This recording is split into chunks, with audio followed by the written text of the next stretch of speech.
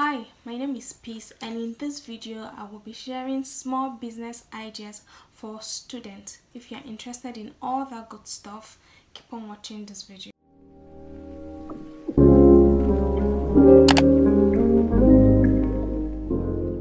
Starting your business in school as a student is very important. I cannot overemphasize this. When you start your business, it gives you a ground. You become more established when you're done with school. When you start your business in school, you have more grounds. You can make mistakes in school, and when you're done with school, you would have been established and you understand the rudiment of the business better, and you can do business better in society because you've learned the things you're supposed to learn and you learned them early.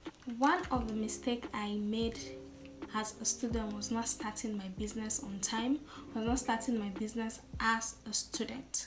I do not want you to make that type of a mistake. So I'll be sharing with you guys 3 business ideas that you can start as a student. And these 3 business ideas are small business ideas that you don't have to break the bank to start. This business will not affect your studies, and this business will leave much more money in your account than your allowance. Any student who is interested in starting a business, interested in earning money basically in school, you can do this business. They are cost effective, they are budget friendly, so you can start these 3 small business ideas I'll be sharing with you guys. The first on my list is thrift business. Thrift business, this is one of the most profitable business I know. And I'm not capping, this is one of the most profitable business I know. People that I knew back then in school that started this business, even if some of them had stopped, they made a lot of money from thrift. Students love clothes. We know everybody loves clothes, but students love clothes the more. And thrift is a business that is not going out of trend anytime soon, and the cheaper the clothes, the better for them. They're trying to save costs, they're trying to save for food, books. This business is a business that a business-minded student should invest in. Is not going out of trend anytime soon, and there are online stores that you can get thrift from. There are people who are willing to teach other people how to do thrift business because the market is growing wider by the day. And I think if you're interested in starting a small business in school, you should invest in thrift. 2 small business ideas for students would be makeup. By makeup now, I'm going to divide it into 2.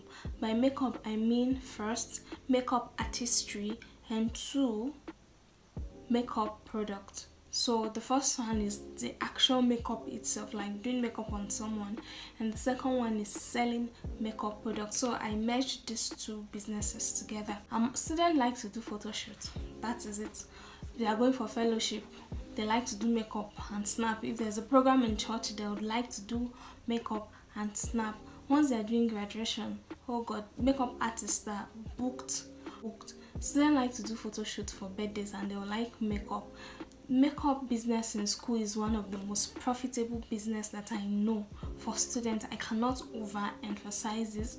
Makeup business, makeup artistry is very profitable, especially for students. Students like to do makeup, they like to do photo shoots for their birthdays, for every occasion. They have money for that. Let me put it that way. They will always have money. Some people literally save for that kind of occasion just to do makeup. So if you are in this business, I don't see you running out of money in school. I don't see you running out of money. And the good thing about this is that you can learn makeup without paying a dime. What is YouTube for? YouTube will teach you. There are a lot of makeup tutorials online, and I know self-taught makeup artists that are doing so well.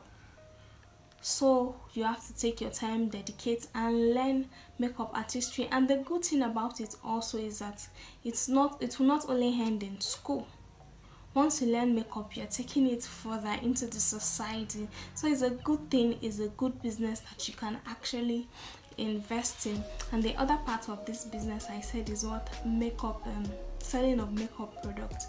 So I did a video about how to buy and sell makeup products. I'm going to link that video up or in the description box, anyone.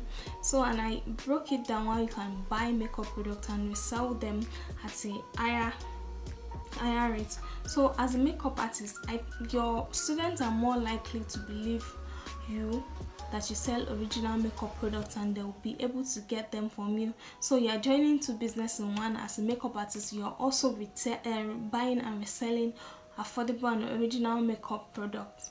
Very good business idea, and I think any business-minded student should invest in this makeup business. It will not go out of trend anytime soon, and you can also increase your knowledge. Once you're done from school, you can go for a master class. And the third and the last small business idea for students on my list is POS. Yeah, I know some of you are rolling your eyes right now. POS, point of sale. You can own a terminal.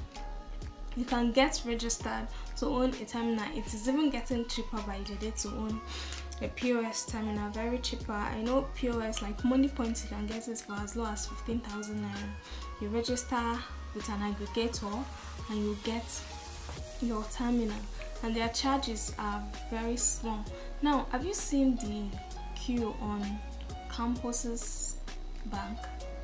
Like when you go to a bank that is on campus, if you see the queue, there's something else, and people would not like to stay on that type of queue. Students do not like to stay on that type of queue. You're late for class, you're trying to get money, you now stay on a queue to withdraw money. That's ridiculous.